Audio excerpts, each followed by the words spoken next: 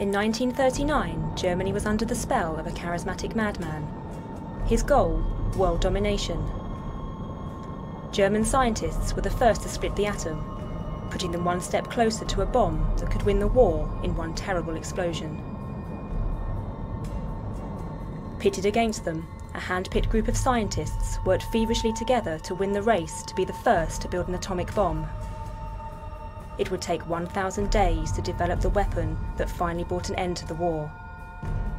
Told by the men and women who lived through them, this is their story. I remembered the line from the Hindu scripture, the Bhagavad Gita. Vishnu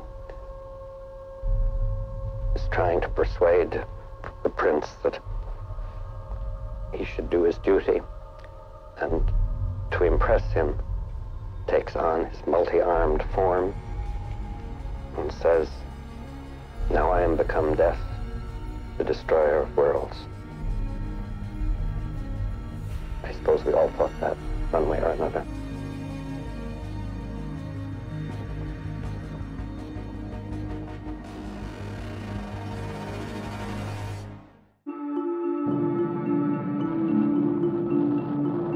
It was an amazing time, and it really is an amazing story, that you have the best scientists of their generation, experimentalists and theorists, all collected in one place in this secret laboratory on top of a desert mesa, dedicated to doing one thing, to building a weapon that will be decisive in winning the war. I mean, if you wrote this as a novel, you couldn't do any better. Mankind had harnessed the essential power of the universe, nuclear fission. But how would we use it? Politicians and the men fighting the war wanted the ultimate weapon as fast as it could be produced. But only the scientists truly understood the danger and power soon to be unleashed. The Allies knew the Germans were already working on a bomb, and that Hitler wouldn't hesitate to use it. It really is true that the people at Los Alamos were motivated by a fear that Hitler was going to get the bomb first. Well, you can say it's fear, concern, legitimate concern. They were the leaders in that field of research. I do not believe that people today realize how tremendous those dangers have been, because Hitler indeed could have taken over the world. Yes, there was a fear that it might not, forces of good might not prevail. It just led a sense of urgency to what we were trying to do. Things were not going very well in the Pacific. We weren't really geared up at the beginning for this type of action. In the early days of World War II, there was no country in the world better poised to build a nuclear weapon than Hitler's Germany. Germany seemed unstoppable, yet all was not lost. Thanks to Albert Einstein's breakthrough, quantum leaps were being made, and the awesome power at the core of an atom was now under man's control. I suppose it all goes back maybe to Einstein. And we have the famous equation, E equals mc squared. Showed that very small amount of mass may be converted into a very large amount of energy. And they located that uranium would be the mass that could turn into an enormous amount of energy. The scientists understood only too well the threat the Nazis represented. Remember, many of these scientists had come from Europe and had studied with the best scientists in the world, which at that point were in Germany, people like Werner Heisenberg and others. After Hitler came to power and drove many of them to American shores, they feared what was going on back in Europe. And I think this initial fear was real, and it was an obsession. Many top physicists had fled Germany. But some of the field's best and brightest were still working there, including the brilliant Werner Heisenberg. Dr. Leo Szilard was one of the refugees. In 1933, he had been the first to theorize a nuclear chain reaction.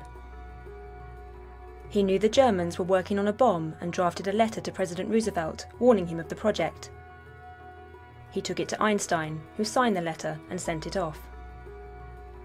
A concerned Roosevelt responded, "What you are after is to see that the Nazis don't blow us up." This requires action. The action he demanded came to be known as the Manhattan Project. The war in Europe raged on. Then on December the 7th, 1941, Japan attacked Pearl Harbor. No matter how long it may take us to overcome this premeditated invasion, the American people in their righteous might will win through to absolute victory. The whole country was united. I'd lost a lot of friends during the early parts of the war. High school friends, college friends, most of them in the Pacific. The war was not going well. Britain was just hanging on by a thread, and we didn't have very much that we could do in the way of help. I think there was really a sense that we might not make it. Anything that they could do to bring an end to that slaughter, even with a terrible weapon, would be to the good. So we had a real objective to end the war any way we could.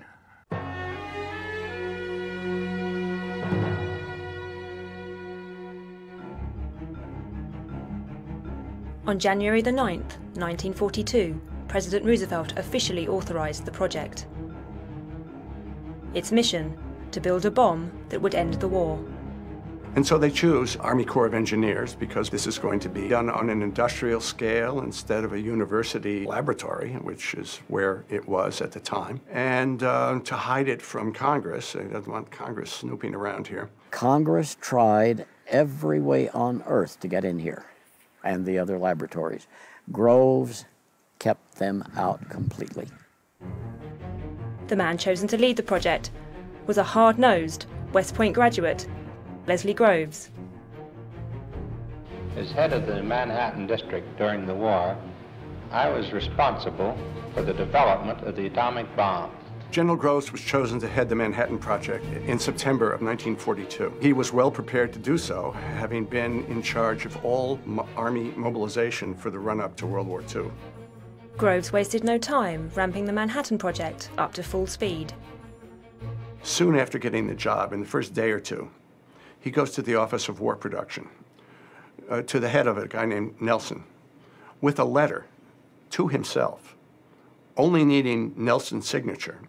And the letter directs Nelson to give Groves anything he needed. Nelson is shocked by this. At this point, Groves is still a colonel, and Nelson says, well, I can't do that.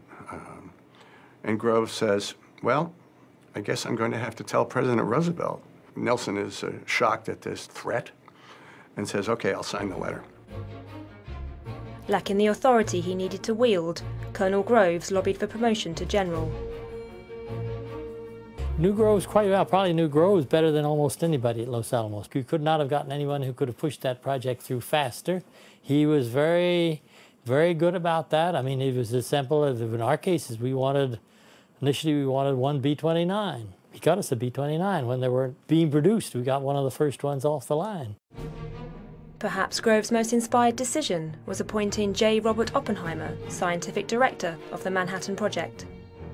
We've got two cultures here. We've got the culture of the military, and we've got the culture of science. One is closed and classified, one is open and declassified. But here he meets Oppenheimer, and he sees that Oppenheimer thinks like him. He was a brilliant fellow. Groves could learn from other scientists that he was really very good. I mean, he was not only sounded brilliant, but he also had the physics to back it up. And I think he recognized the qualities of a leader, which he had. Oppenheimer, Oppie to those who knew him, was a controversial choice. Oppenheimer is someone who hasn't won a Nobel Prize. Others thought that he was not a good candidate for this job. Louis Alvarez, another physicist, said that this is a man who couldn't run a hot dog stand, and yet he's going to run the most complex, technically complex, and arguably most important project for the war effort. He could be somewhat arrogant at times. I mean, some people were bothered by this. I was surprised and pleased. Oppenheimer was a difficult human being, but this was not so at Los Alamos. He was extremely intelligent, extremely quick, He was much too quick for me. I think it's still not quite understood what Groves saw in Oppenheimer, but I think you have to say that Groves was an excellent judge of character and of talent. I think Oppenheimer's real contribution was in managing all these prima donna chairman of physics department, chemistry departments throughout the country. With a director in place, it was time to find somewhere to work, a place where secrecy and security could be guaranteed. When the project was first proposed, all of the atomic work that was going on in the United States was going on in universities like Berkeley and Chicago and MIT, and Groves did not want a lot of communications going on between the scientists. He didn't want those to get intercepted by the Nazis, and so he wanted to bring everybody together in one spot. He did not want the laboratory to be on a coast because he was afraid of naval bombardment or some sort of attack. So he wanted it to be in the center of the country, and he wanted it to be very isolated.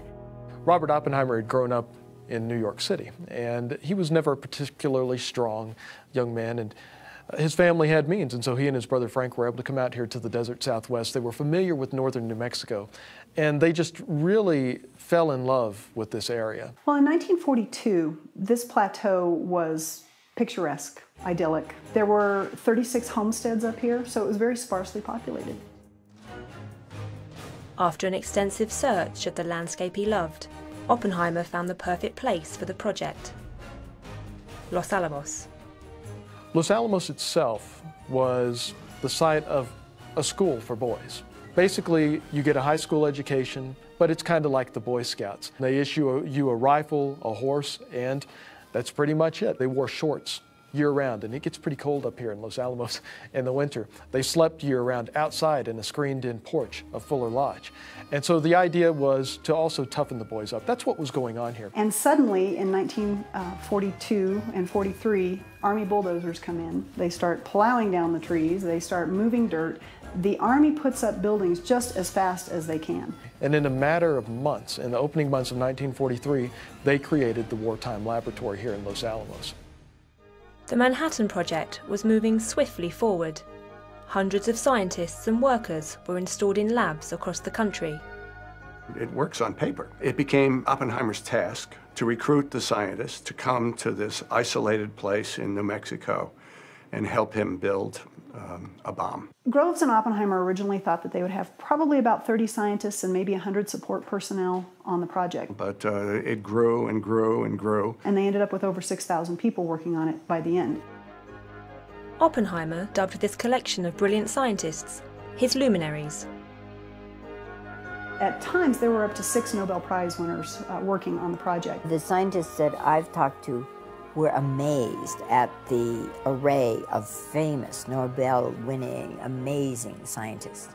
And when you talked like to the SEDs who sometimes worked with them, they were saying, "Oh my God, you know, I'm 19, and Richard Feynman is asking me questions, or Edward Teller tells me I'm wrong." Edward Teller had joined the Manhattan Project from the beginning, but was annoyed at being passed over for the directorship of the theoretical division. A lot of these scientists were very difficult personalities, and this was recognized early on by both Groves and Oppenheimer. And Teller was probably the most difficult of them all. Edward Teller was a Hungarian, another emigre who had studied with Heisenberg, who was an irascible character. Fermi told me a long time ago that of all the people in the project, he thought Teller was the smartest.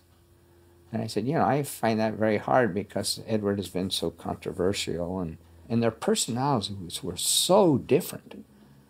You know, a Hungarian and an Italian, just so different. But Fermi's favorite, authenticated by his daughter and by his telling me, was Teller. He was the premier theoretician as far as he was concerned, so he was going to deal with bigger issues. So he refused to do the calculations. They were assigned to him by Oppenheimer. He refused to do them, ultimately because they were critical to the working of the implosion bomb, that those calculations were given to the British mission of scientists at Los Alamos, including Klaus Fuchs.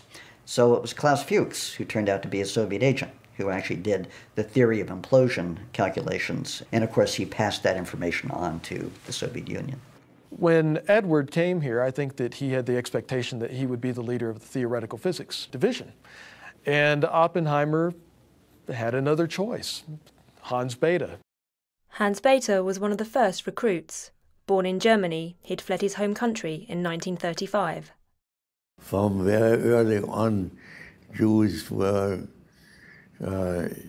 arrested and put in concentration camps. That was very simple. I had a Jewish mother, so I think there was no question that I should emigrate.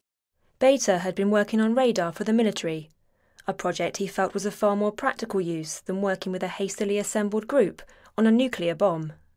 I thought it couldn't possibly work. So this was a waste of time.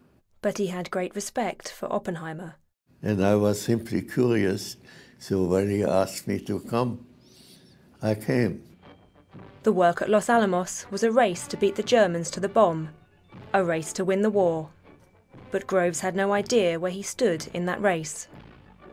Groves was particularly driven by the lack of information that he had on Axis projects. He was obsessed with finding out whether the Germans had a program, were working on a bomb, who the scientists were. From the beginning of the Manhattan Project, they had been trying to determine what the Germans were doing, and they didn't have hardly any information to go on. What were the Germans doing? We have to find out. Were they building a bomb or not? So Groves set about mining all of the information they had about whether or not the Germans might have a bomb, and even set up some special missions to attack and even assassinate key German scientists, the most famous of which was Werner Heisenberg.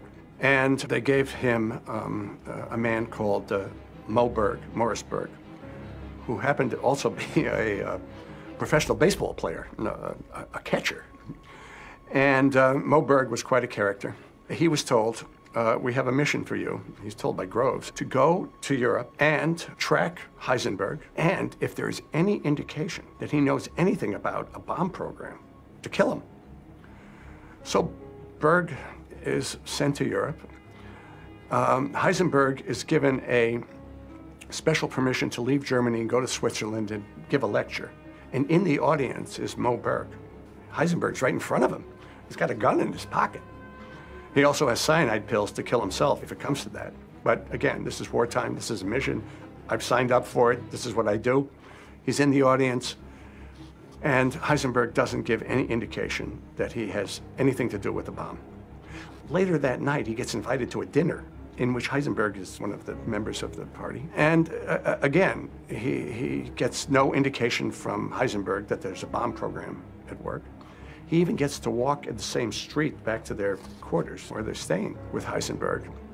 So Heisenberg doesn't know this, of course, but he escapes with his life because Berg decides that he doesn't know anything about a bomb. So yes, Groves has not only a project to maybe get rid of what is considered to be the top scientist, but to bomb their laboratory in Berlin, to go after them in other places. And it has, again, the authority to tell the Air Force, I want you to bomb this section of Berlin. These are the laboratories of what might be a German bomb program. 8th Air Force, done.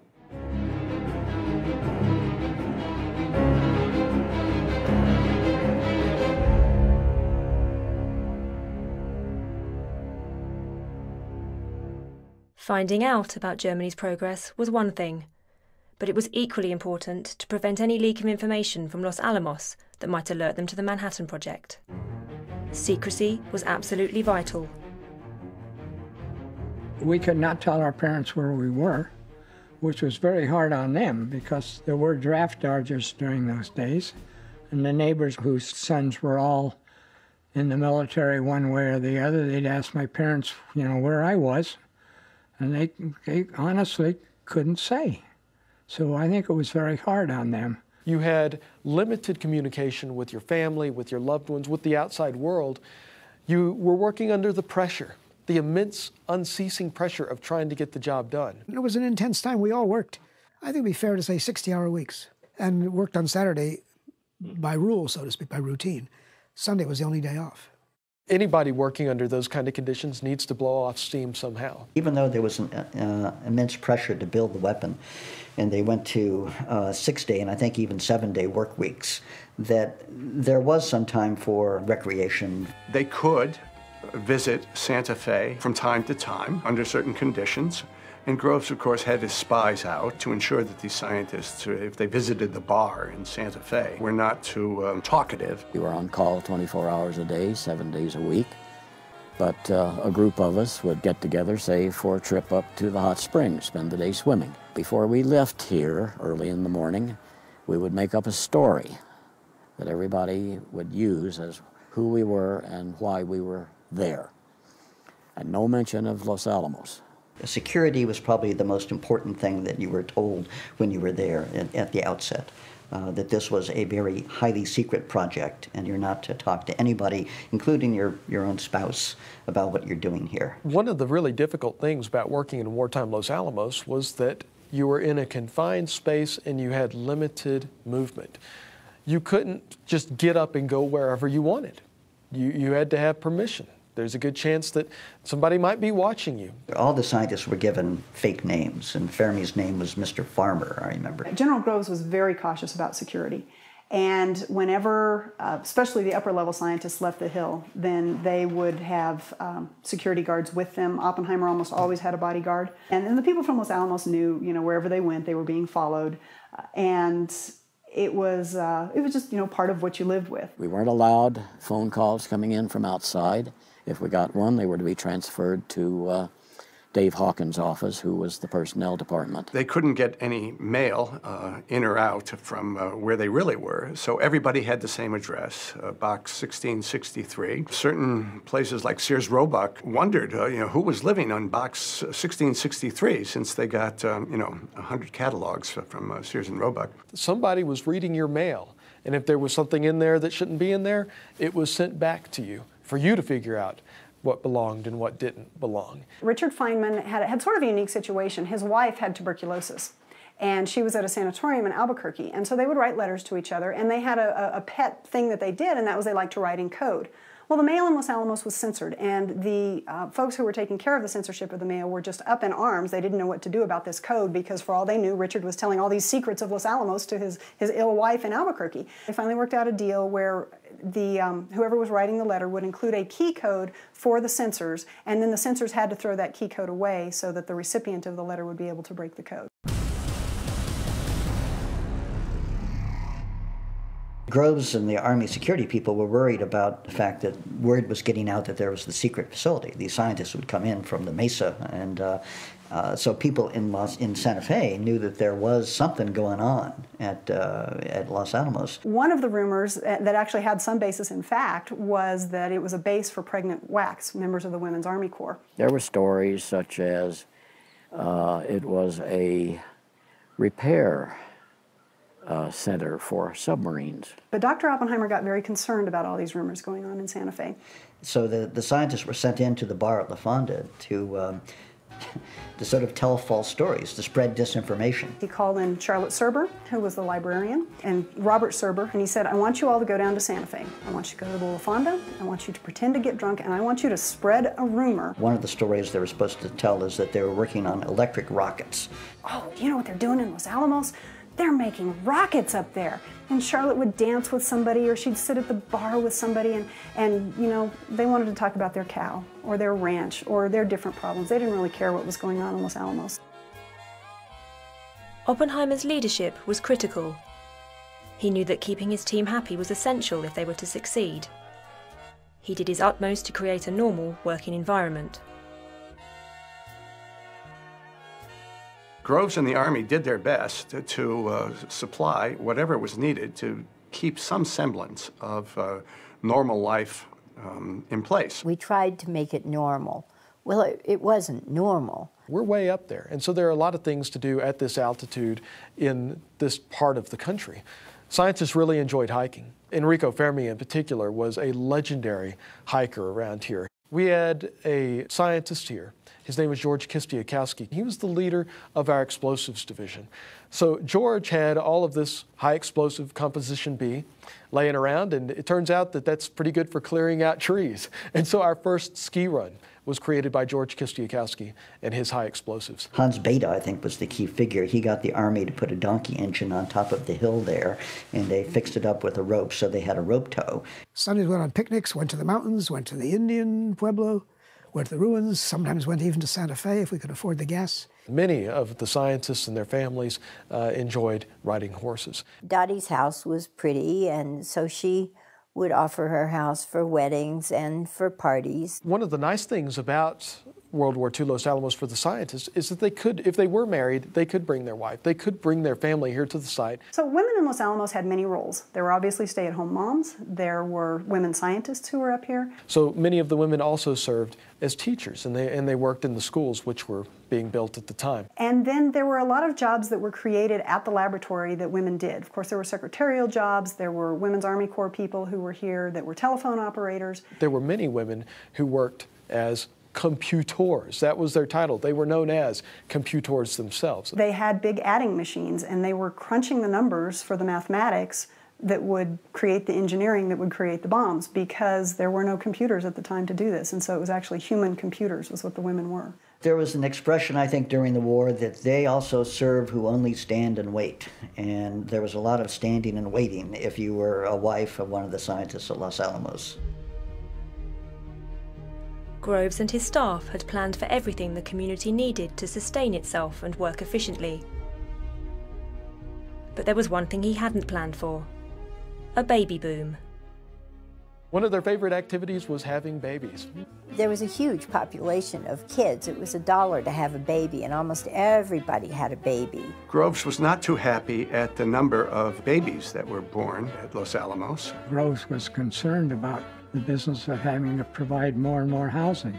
Groves actually told Oppenheimer that he wanted the scientists to have fewer children. Of course, this was pretty tough for Oppenheimer to do, considering that Kitty Oppenheimer, his wife, was pregnant with a child at the time, so he really didn't have much moral authority to speak on the issue. Even a brothel appeared. Amazingly, Colonel Groves looked the other way.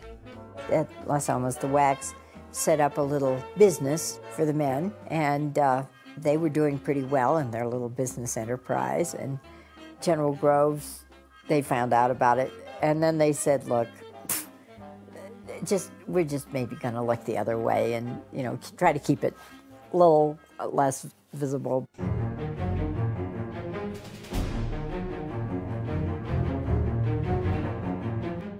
The work at Los Alamos was incredibly dangerous. Dr. Harry Daghlian fatally irradiated himself whilst performing a critical mass experiment.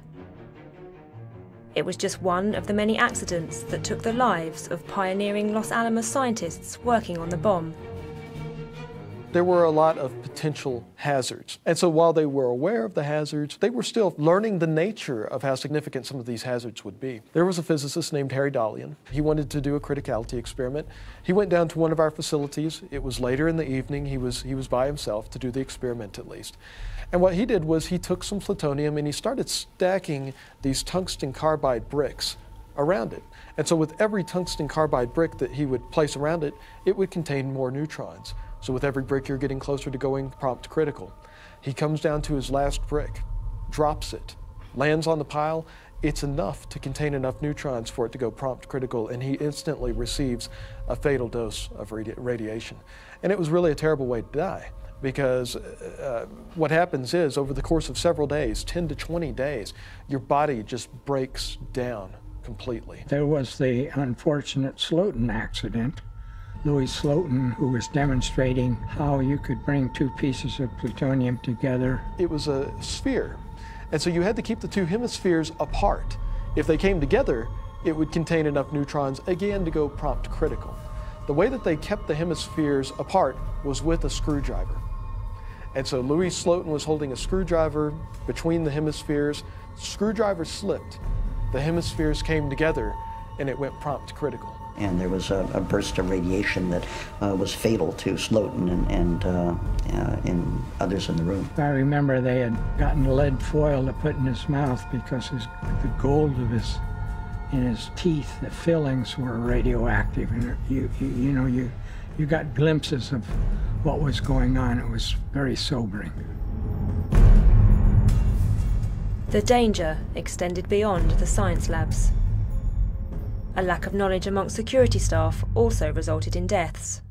We had some soldiers. They drank a substance thinking that it was consumable alcohol. Turned out that it was not, and they all three died as a result of ingesting whatever this was that they took.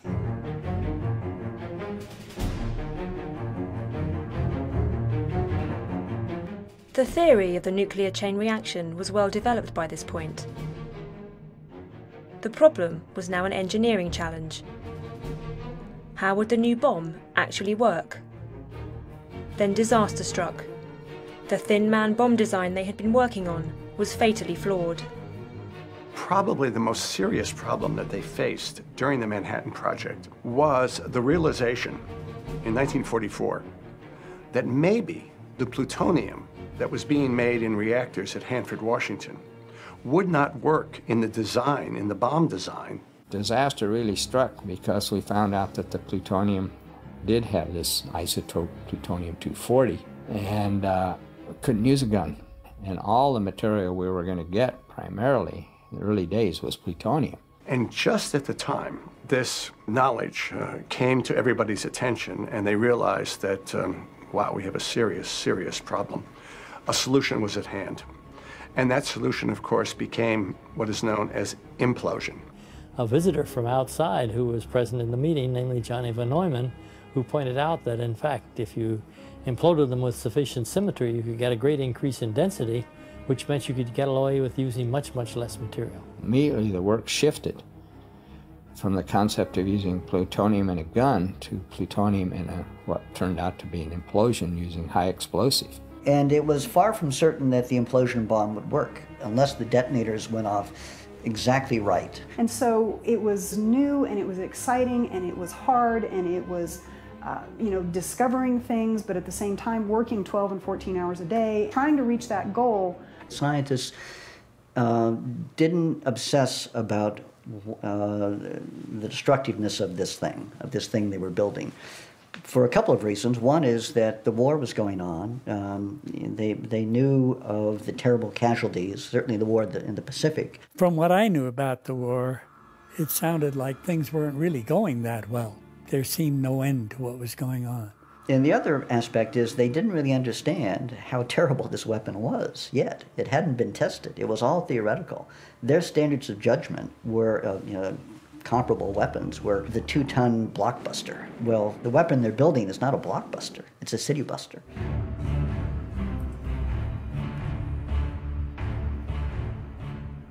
General Groves was pressing for a test. The war in Europe was over, and he wanted to have the weapon available before the end of the Potsdam Conference. And Groves set about, where are we going to do it? And they found a place in New Mexico in the desert, and they called it the Trinity Site. Groves began preparations for the world's first ever test of a nuclear weapon. But would it work? Simultaneously, Harry Truman is in Potsdam, Germany, with his counterparts, Churchill and Stalin. News of this success or failure is going to have an impact. The pressure in the days leading up to the Trinity test took its toll. Oppenheimer was sickly and exhausted, and a weakened, distracted leader had a direct effect on everyone around him. Well, extraordinary. I mean, very hard to sleep, very hard to get your minds off all the things that might have gone wrong, very hard not to think about the implications. But, we were consumed in the job, especially this crucial one, a test fire to see if this whole idea would work. And that was in everyone's mind, I think. Fear of failure, problems with the implosion device, even weather added to the strain and pressure on the assembled scientists, military and staff. The weather's a problem. Oh my God, the thunderstorms, rain and lightning. And finally, Groves says, we're going at dawn, we're going to have the bomb test, period. Some scientists had grave concerns about the gadget's enormous power. As the countdown began, they feared the bomb could ignite the atmosphere. Groves is there with Vannevar Bush and his counterpart, James Conant, who's the president of Harvard. The three of them are huddled together, and it goes through Conant's mind that maybe the predictions about what might happen if there's an atomic explosion might come to pass here, and it might ignite the atmosphere. Oppenheimer's brother, Frank, had been camped out at the Trinity site. They prepared for disaster. We were located 10 miles from the explosion, or a little more. It was not the closest group, it was next to the closest. And we were told to lie down with our backs to the explosion. The critical moment had arrived. Oppenheimer made a final solo trip to the site. He climbed the tower and personally checked the gadget. No one knew what would happen next. There was a pool made of what the magnitude of the shot should be. I bet on the number that Rarita had predicted, namely 8 kilotons. I guessed at a conservative number too, something like 5,000. Beta calculated that no, the Earth was safe by several orders of magnitude. Fermi stood up and I watched him. I knew he was going to do this. He was only 20 or 30 feet away.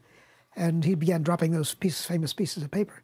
So we all watched to see how far they would move. And when the blast wave hit several seconds later, he was able to measure the distance that the paper had been blown by the blast wave and to come up with a rough calculation of the yield. There was tremendous uncertainty.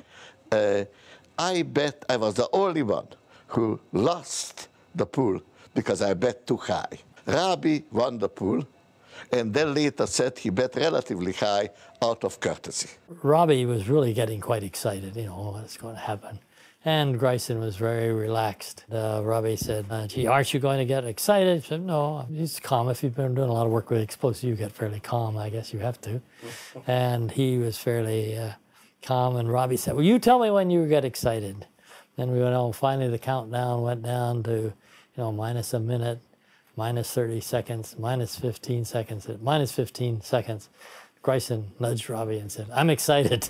I had goggles and sunglasses and cardboard and 2 or 3 different things to pick up. I was at base camp. I actually was the person with a microphone and a shortwave set, listening to the people reporting, and I was supposed to read out the countdown, which I remember repeating when I heard McKibben, I think it was, into the microphone saying, we're now getting this ready, it's turning on the timer. Now it's an automatic, and I'll count with it. And I started to pick up that count. 8, 7, 6, 5, 4, 3, 2, 1.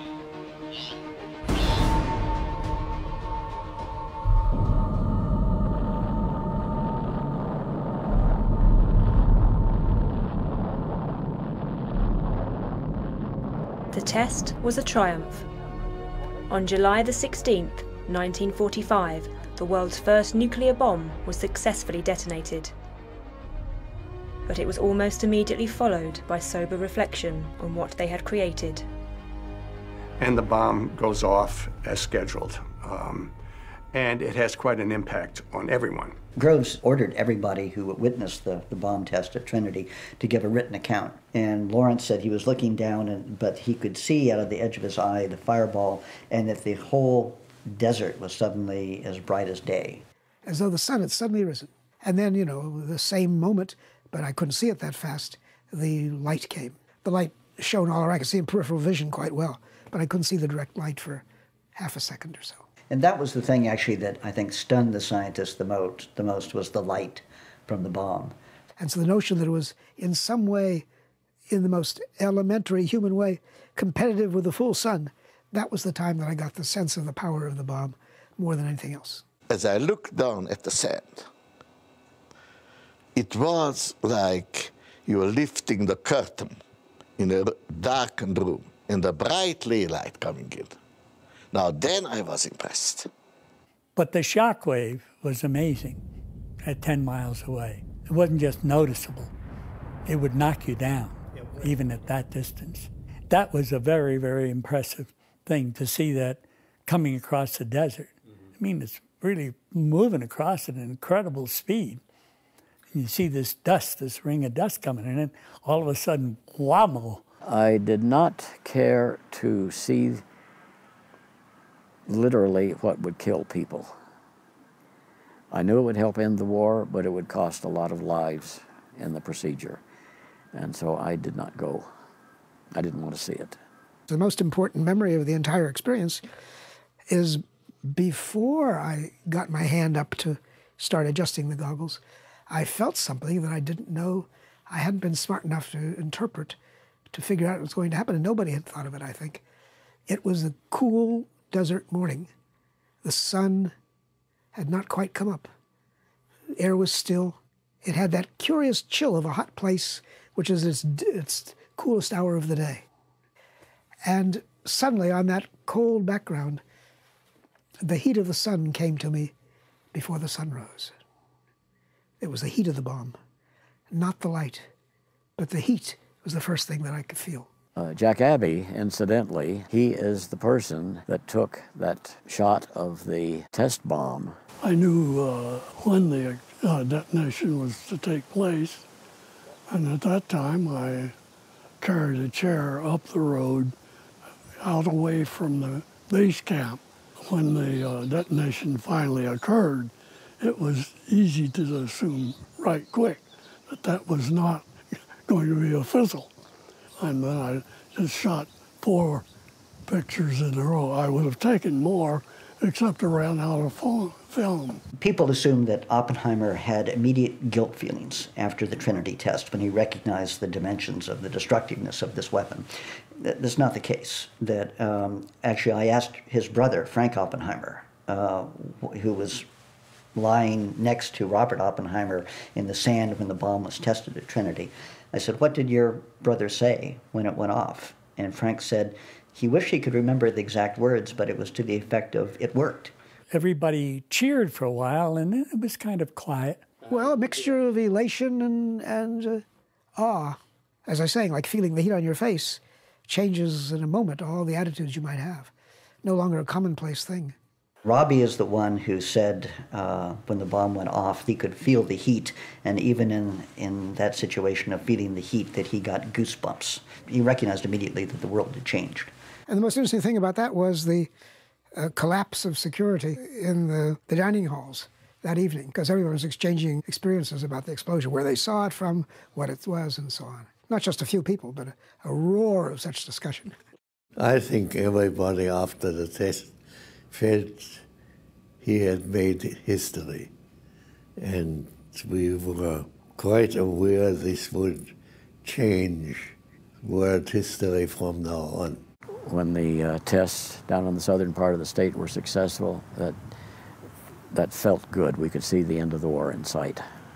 There was the other scientist, Bainbridge, who made the comment to Oppenheimer, I think, that now we're all sons of bitches. We knew the world would not be the same. Few people laughed. Few people cried. Most people were silent. Now was going to be used on Japan. There's no doubt about it. I remembered the line from the Hindu scripture, the Bhagavad Gita. Vishnu is trying to persuade the prince that he should do his duty, and to impress him takes on his multi-armed form and says, "Now I am become death, the destroyer of worlds." I suppose we all thought that one way or another.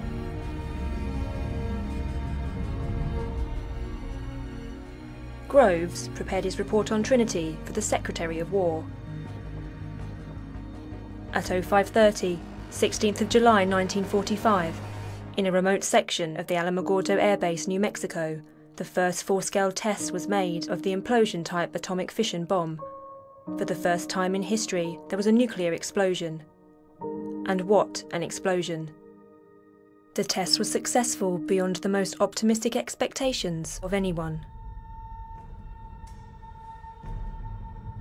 But amongst the euphoria, a new problem was emerging. Just 2 months earlier, defeating Hitler had been the scientists' goal. It was the reason they had come to Los Alamos. Our initial motivation for this project in the first place was to beat Hitler to the bomb. He's been defeated. So now Japan is essentially standing alone in World War II.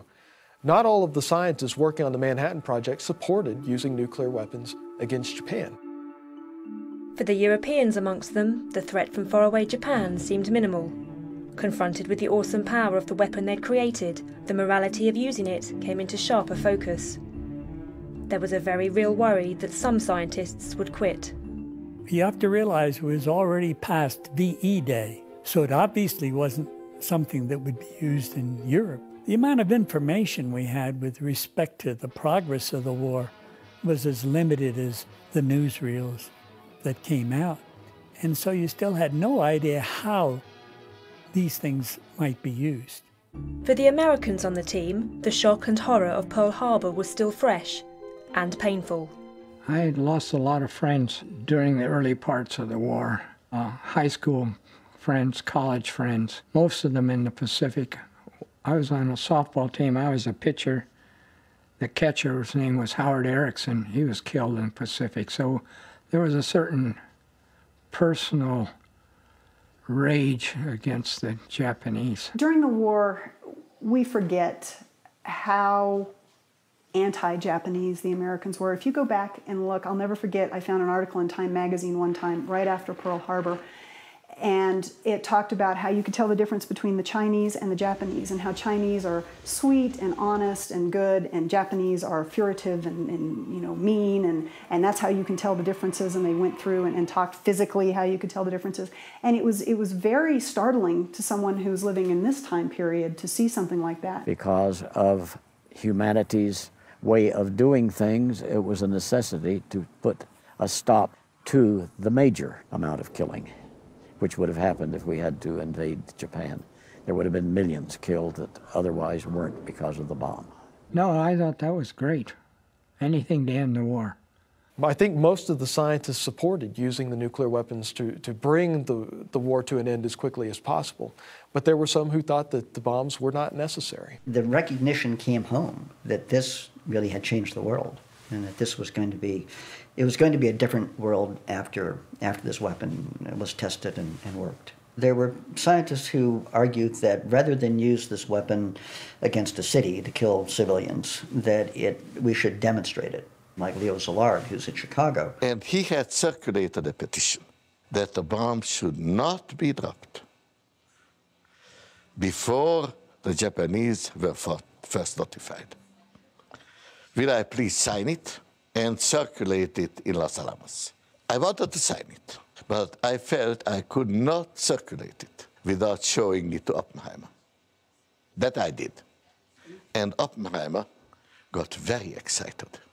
That is completely wrong. We scientists have one job: to solve the technical problems. We don't know anything about the Japanese. We don't know anything about politics. We should shut up about all those things. Once the decision had been made to use the gadget, how would the bomb be delivered?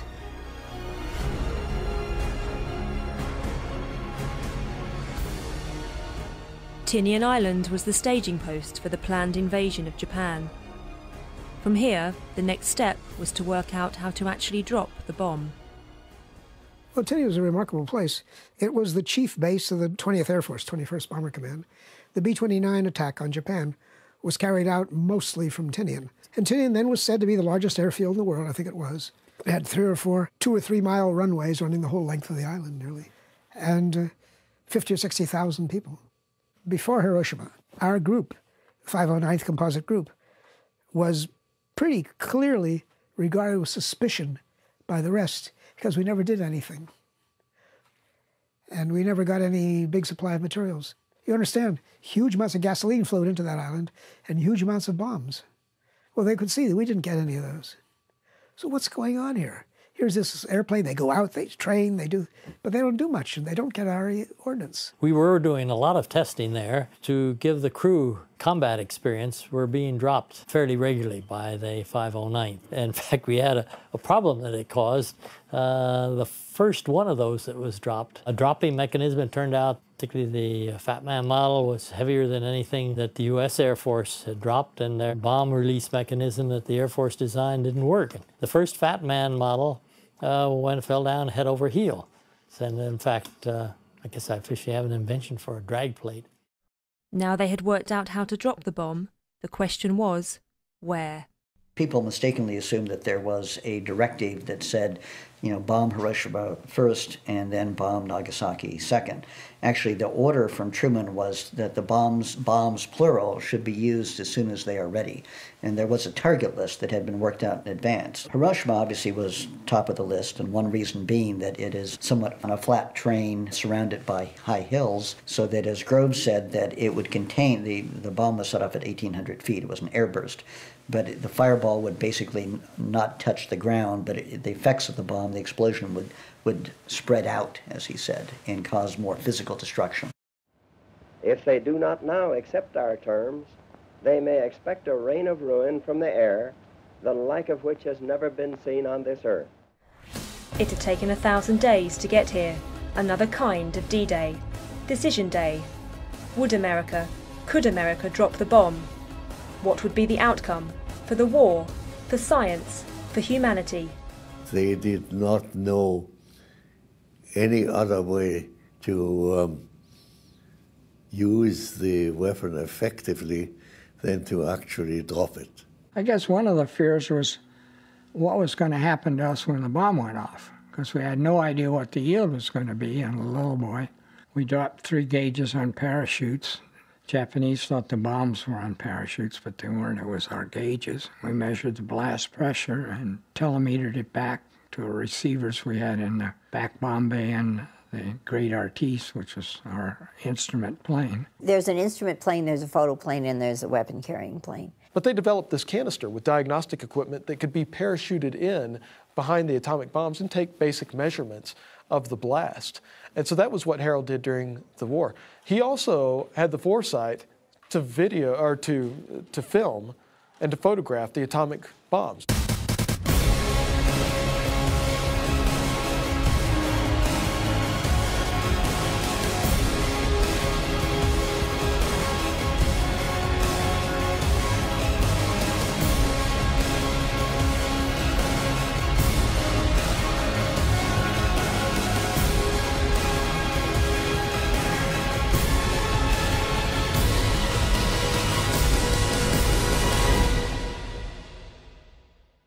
When the bomb went off, it was a big flash. We only had about a 6-inch window, which is what I took some movies out of. But about a second or two later, we got slapped with the blast wave, which really shook us up. And then we got, maybe 2 seconds later, we got another slap, which had us puzzled. And then we realized that was the reflection from the ground because it had been detonated about 1,800 feet. And so the photographs that we see of the attacks on Hiroshima and Nagasaki, we have those in no small part thanks to Harold Agnew. Louis, again, the more I think about it, he was the most inventive person. He knew after the first drop, he knew a physicist in Japan, and he wrote a long letter to this physicist. As scientists, we deplore the use to which a beautiful discovery has been put. But we can assure you that unless Japan surrenders at once, this rain of atomic bombs will increase many-fold in fury. Scotch taped them to our canisters, and then when we dropped our instrument gauges, the canisters were picked up, and presumably the letters were delivered to this particular Japanese physicist. May have had an effect on the Emperor's decision. They had a little radio station, KRS, which was just within Los Alamos. After, it must have been the Enola Gay, they broadcast what is a wire, not a tape, of that drop. And so you hear the engine, I remember this real well, the engine of the plane, roar, roar, roar. And then they start the countdown, 10, 9, 8. All I wrote down in my notebook is it really went off. It really did. That's all I wrote. When they landed, there was a phalanx of brass there. All the commanding officers that could get their own air transport from anywhere in the Pacific were there. And when that crew brought the plane to a stop, of course, in front of a delegation of reception officers, they jumped out of the plane, and as they hit the ground and straightened up, Spatz, who I think was the senior general, pinned the Air Force medal on each one as his feet, so to speak, hit the runway.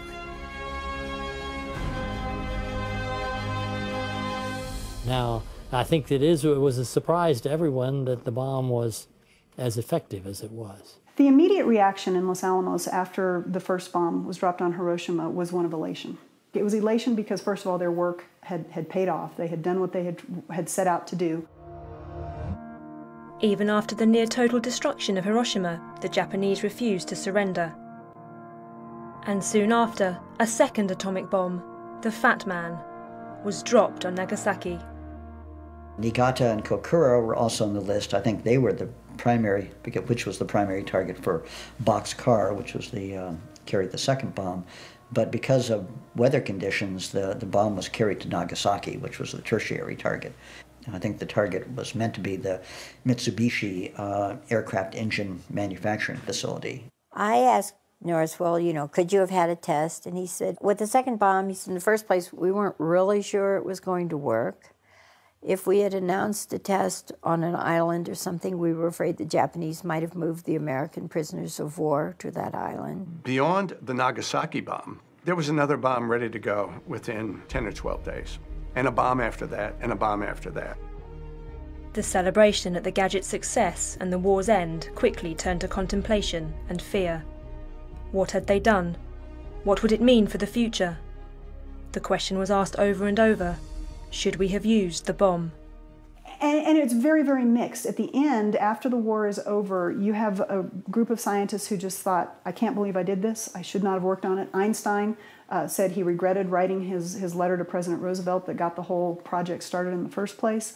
And so there was this group of people that thought, we have created this monster. It's just awful. We never should have done it. I at once had a strong feeling of regret. Not of having made the bomb, but of not having signed the petition to show it before it was used. Was not only justified, but necessary. It was so overwhelming that the Emperor, Hirohito, had to step in and say, enough is enough. The creed as far as the Japanese military was no surrender. It wasn't in their dictionary. But fortunately, he realized that he should just overrule his military, who wanted to continue strictly for honor, and surrendered. Saved a lot of their lives and certainly a lot of ours. The whole objective was to end the war, and we succeeded. My feeling was, and still is, that the war in Japan would have gone on in a horrible fashion for a long time with great loss of life on both sides because of the nature of the war as it had been fought in the islands up to that time. This is something you'll never know. There's no way of telling how long the war would have gone if it hadn't been the bomb. In my opinion, millions of Japanese would have died if we hadn't used the bomb. So I believe that in this particular case, the bomb saved lives.